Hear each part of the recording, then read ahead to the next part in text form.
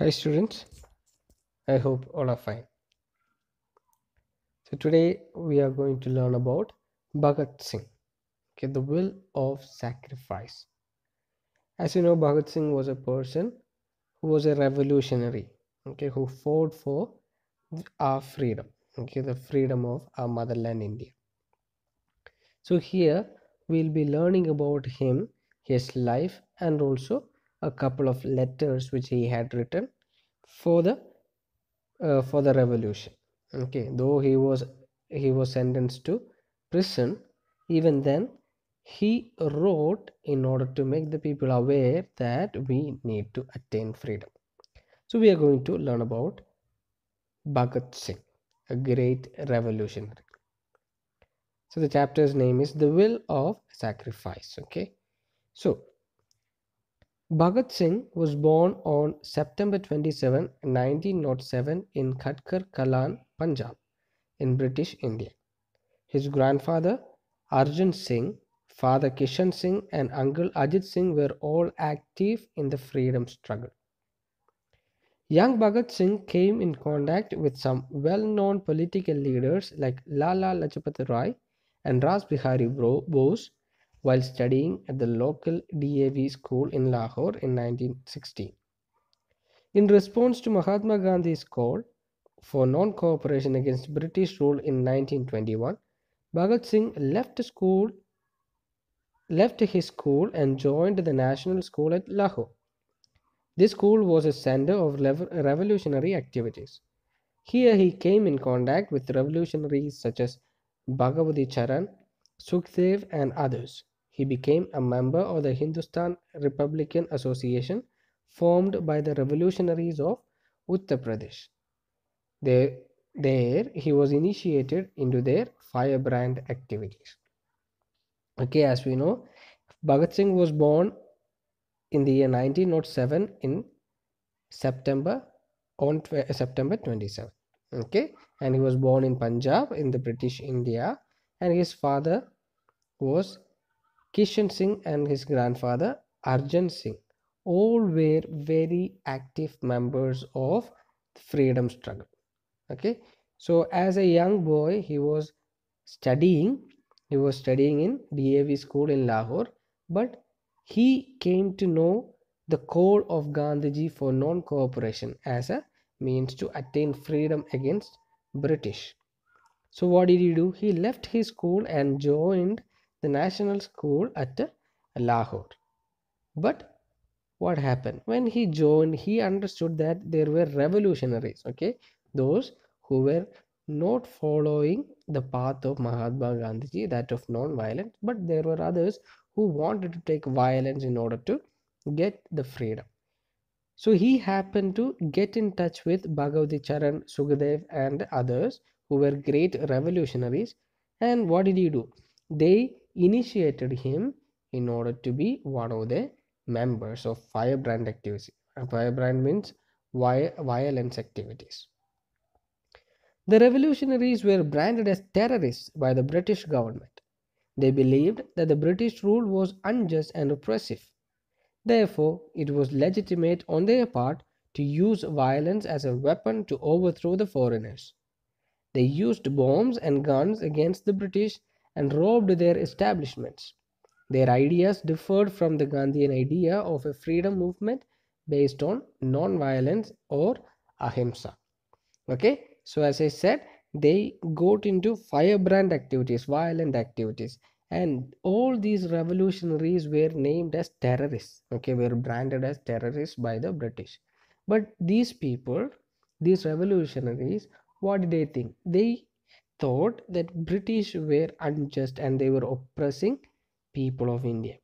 So they considered the act of revolution as something legitimate, as something true or correct for them to do, and they wanted to take violence, and they were not following the path of Gandhiji or his idea of idea of non-violence or ahimsa, but they were taking arms.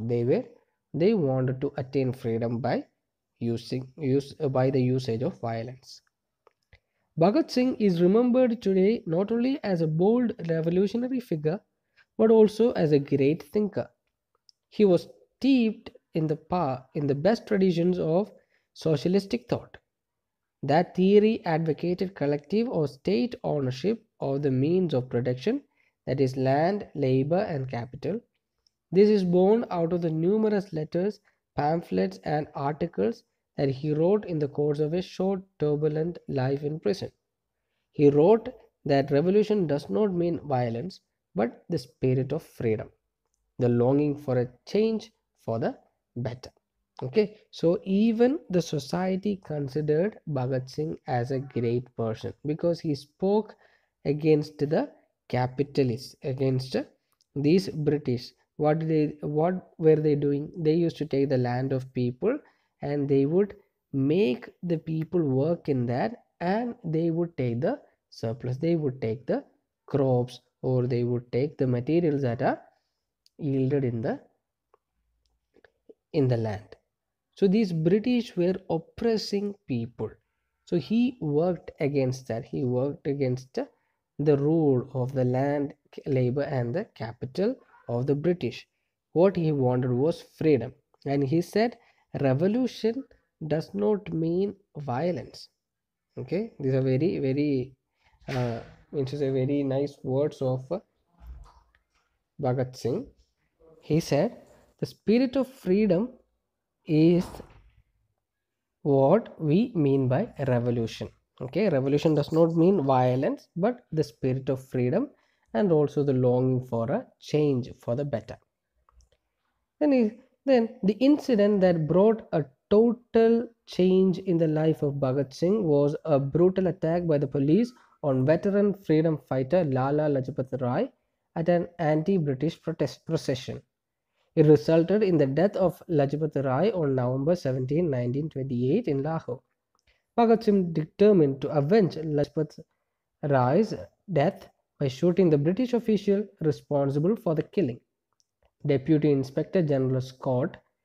He shot down Assistant Superintendent Saunders instead, mistaking him for Scott. He threw bombs in the Central Assembly Hall while the assembly was in a session. The bombs did not hurt anyone, but the noise they made was loud enough to wake up an enslaved nation from a deep slumber. Okay, what triggered Bhagat Singh was the incident against Lala Lajpat Rai. Okay, the British attacked Lala Lajpat Rai, which resulted in his death.